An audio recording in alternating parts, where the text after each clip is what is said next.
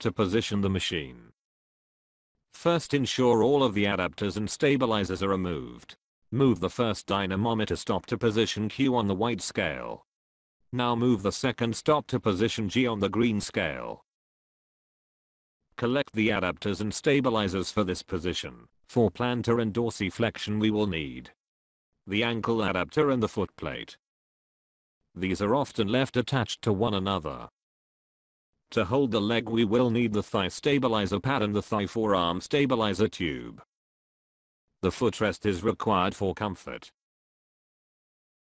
Now adjust the chair rotation. Lift a locking handle and rotate the chair. For the left side, rotate the chair to 55 degrees on the black scale. Ensure both locking handles are pushed down to secure.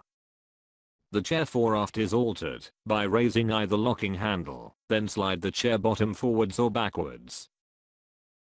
Adjust the chair foreaft to position 15. Lower the locking handle to secure. Set the chair back translation by winding the handle. Adjust the chair back translation to position 0. Set the seat to the down position by lifting the seat and releasing the lock. To set the chair back angle, lift a locking handle and adjust the chair back. Adjust the chair back angle to 0 degrees. Ensure both locking handles are pushed down to secure. Now set the dynamometer tilt. Release the locking handle, then change. Adjust the tilt angle to 10 degrees. Lock by tightening the handle. The dynamometer height and rotation are adjusted together. Lift a locking handle to release. Rotate the dynamometer to 55 degrees on the black scale. Then adjust the height to 10. Ensure both locking handles are pushed down to secure. Finally, position the monorail by pressing the kickboard and sliding the chair to position 39.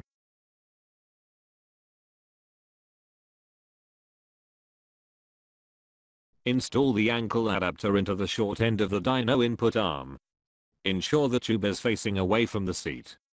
Pull the locking pin to slide into place, then secure with a handle. Now attach the footplate to the ankle adapter using the left PF/DF point. Slide fully into place, then secure with a screw.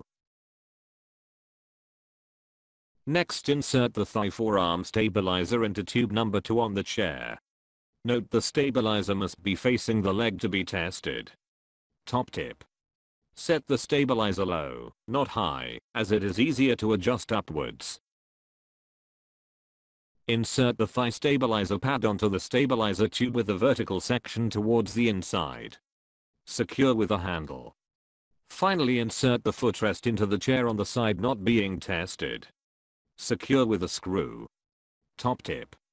This stabilizer may need to face up, not down, depending on the height of the subject. Before applying the foot to the footplate, first make sure the straps are undone and the plate is fully loosened. Once the norm is positioned, ask the subject to lay on the chair.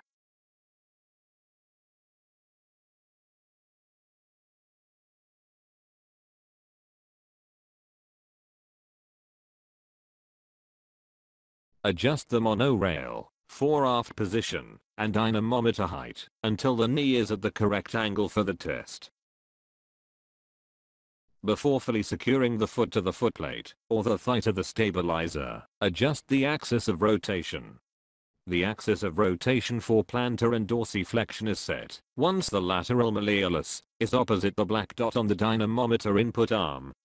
Adjust for height by loosening the ankle adapter and extending or shortening the tube.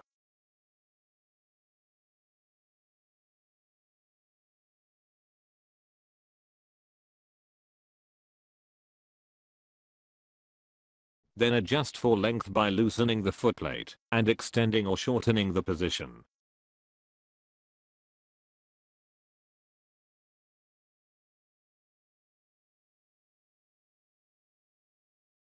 Ensure all screws are fully secured before proceeding. To secure the foot to the footplate, start by loosely affixing the straps across the foot.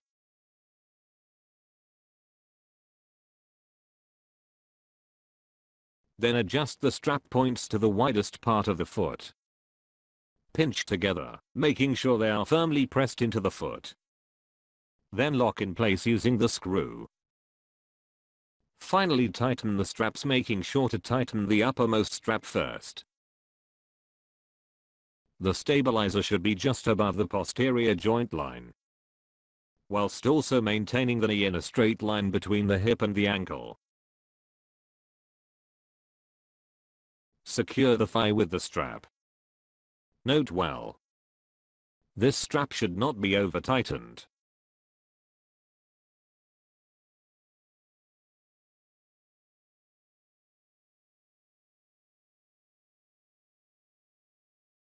For subject comfort, and to allow the subject to see the screen, the position may be modified by lifting the chair back angle.